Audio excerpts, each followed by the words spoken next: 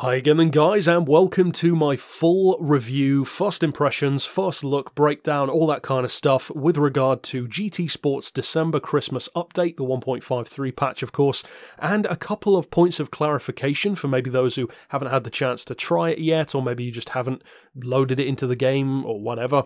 We can only actually access 4 out of the 7 vehicles straight off the bat, and the 3 that you cannot currently access are unsurprisingly the safety cars, / police cars, / whatever you want to refer to them as. You know what I'm talking about. The Charger, the Toyota Crown, and the Megane. And the reason why we cannot currently access those is because they are going to be available, I believe, starting on the 24th from the mileage exchange. And first of all, we're going to get the Crown and the Charger, and then the Megane is going to come a little bit later, which is an interesting way of doing it. It kind of draws the pack out a little bit longer in terms of actually accessing the cars, which I don't necessarily think is a bad thing. And of course, you will buy those with mileage points. In terms of the vehicles that we can buy though, and of course Laguna Seca, which is a huge deal and for many people is the standout part of the pack anyway, what are my actual thoughts? Well, first of all, I'm going to use the new circuit experience, which is on Laguna Seca, which in its own right is pretty cool because usually they do not add circuit experience at the same time as a new track. Usually it's a little bit late, it comes like the next month. So to add that is pretty cool, I think. You can earn a bit of extra cash while getting into the track, or maybe if you've never driven on Laguna Seca before, you can get used to it, and that is of course using the Viper, as you can see here. And although I'm probably not going to feature all of the footage from the circuit experience, I think what I might do is actually feature it later on today as a standalone video so that you can actually watch the breakdown basically of each of those segments and maybe use it as a little bit of a guide if you want to, although I will be doing a dedicated video which will be a full lap guide of Laguna Seca, as I've done for other tracks like the Nürburgring and Le Mans, etc. in the past. The long and the short of it is though, I love the track. I've already said I love Laguna Seca, it's one of my favourite real-world tracks of the Gran Turismo series. It's always great to see it in a racing game. I love the fact that we can finally change the time of day, which is not something you can typically do in Gran Turismo on this track. It looks fantastic. It actually reminds me quite a lot of how the track looks in Forza 7, and a lot of people will kind of have the hairs on the back of their neck rise whenever I mention Forza or something, but it's cool because at least there's consistency there between both games compared to real life. It's a very sunny track. I've heard some people complaining about not having the option of rain. Clearly said people don't understand how California works, but Laguna Seca feels and looks great. It's fantastic to have it back. Going to have a ton of fun here, doubtless hundreds if not thousands of lobbies of course, and it's a great opportunity to obviously experience the new cars as well. And with that segue, let's talk about the new cars, or at least the ones that we can currently drive. Now if you're wondering what I'm going to do about those pace cars, of course just stick around on the channel, and as soon as they're available I will be reviewing them, probably tuning them as well, because for those who haven't heard, there are actually no Group X vehicles in this whole pack. Even the safety cars are N category vehicles, which is kind of weird and very inconsistent, but kind of cool as well, because it means that you can use them for more than just looking at or driving in one-make events. So first of all, of course, let's get to the obvious one, my favourite car of the pack, a vehicle which I've talked about so many times on the channel, and even though I would probably never classify it as one of my absolute favourite cars, it is, in my opinion, one of the best, perhaps even the best all-round supercar in the 2010s. And the reason why I would say that is because the Ford GT has such a different approach to stuff like your LaFerraris and McLaren P1s.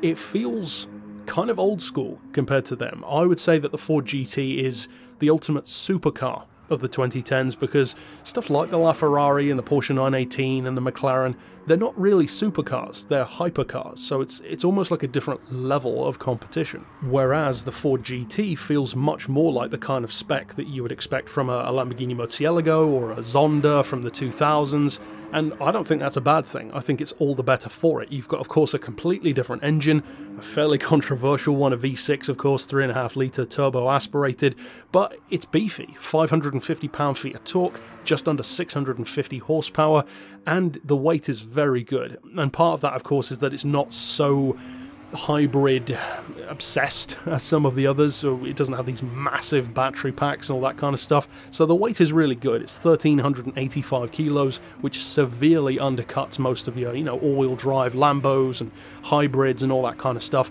It's, as I said, more of an old school approach, and I believe it's all the better for it. It's more raw, it's an old school, genuine supercar experience. It feels similar enough to the 2000s Ford GT, but at the same time, that much faster. But of course, when it comes to actually reviewing the car, I will put more of my thoughts out there in its own dedicated review, which will be dropping on the channel tomorrow. It will probably be the very first car that I do review. So moving on next to the Porsche. The Porsche is the only car of the pack which I got straight up wrong, because all of the others I guessed correct to some degree, even the Toyota, which I wasn't exact on. I did put the crown even as the image in the video. This one though I was just wrong. I thought it was a GT2, it is a 993 generation unmistakably, but it's not a GT2, it is of course a Carrera RS. Not as powerful, if I recall, as the GT2, but also potentially lighter than a lot of its rivals. It only weighs 1,235 kilos, which is like WRC rally car territory, and it's a very interesting choice. I also find it kind of curious because it's only 50,000 credits less than the Ford GT, which either means that the Ford has a great price or that this has a bad one, because this is a $500,000 credit car, and the Ford incidentally is 550,000, which falls exactly where I thought it would be, between 400 and 600,000, because it just makes sense. This one is pretty expensive. I mean, I'm not exactly sure why they made it that expensive. It feels like it could easily be 200 grand and that would still suit the car. It's definitely going to be OP, it feels fantastic straight out of the box. You can get the tail out, but it's got a lot of grip. And the fact that it only has 295 horsepower certainly does not hinder it. I mean, there are literally hot hatches these days with more power than that, and yet this feels great. It's light, it's grippy, and the performance that it has belies the power. It definitely is one of those cars that goes way beyond the raw spec, and I applaud it for that, and I'm curious to see what all of these cars can do when tuned as well, because every single car that I'm driving in this review is completely stock. I haven't even changed the tyres, all I've done is turn the traction control off, and that is literally it, to get the authentic feel of what they're like. And of course, once again, stick around on the channel for my review of the Porsche, where I'll get much more in-depth with it, and I think that will probably be tomorrow as the second review after the Ford GT. Now moving on next to the Golf. This is the least powerful car of the pack, the slowest car of the pack, but also a fascinating little vehicle because of course it was revolutionary in its time, and it was already a great car in the past of the franchise, even as far back as, what, Gran Turismo 4, I believe. Because it wasn't a premium, obviously, it never had the detailed interior, even in GT6 it didn't, but it was a great little hot hatch in its own way. I actually think it feels better now, which you would kind of hope it would, but yeah, it definitely feels good, the suspension feels authentic, the handling is of course fantastic, it's only 30 grand, and incidentally, the 4 cars that you can buy in this update add up to just over 1.1 million credits, so it's not even that expensive. Which, in other words, means you can get a Ford GT, a Porsche 911 Carrera RS, a Golf GTI, and a Toyota Crown for not that much more than just the Aventador SV alone. And to me, that's a far better deal to get these 4 cars. I mean, the Ford GT alone is better than the Lambo, so I think this is a pretty good value pack, in other words. Now, moving on into that Toyota Crown, this is actually the car that surprised me, pleasantly surprised me that is, out of this update. And the reason why is very simple. I had no expectations for it. I didn't dislike the car, I didn't like the car. I have no familiarity with it whatsoever. You never see these in the UK. I'm not sure exactly where they are sold. Japan, I guess. I'm not sure if they're stateside as well. But it's an interesting car. Of course, it makes a lot of sense to have this kind of machine. And it's a cool car, but when I actually drove it, it feels fantastic. So if you were looking forward to the Crown, and if you're still looking forward to the pace car version, if you will, then I guarantee you're not going to be disappointed with it, because it's 57,000 credits, it's got over 300 horsepower stock, it weighs 1,650 kilos, so it is the heaviest of these 4, but at the same time it does not feel like it. And my favourite thing about this car is that it gives me major Tom's Toyota Chaser vibes. And anyone who's played the past of the Gran Turismo series will know that that was a great sports sedan. I've even reviewed it here on the channel in GT6. It's a sleeper car, it's a very undervalued one. Everyone always goes for the Chargers and the Mercedes AMGs and the RS6s, and the Chaser gets kind of forgotten.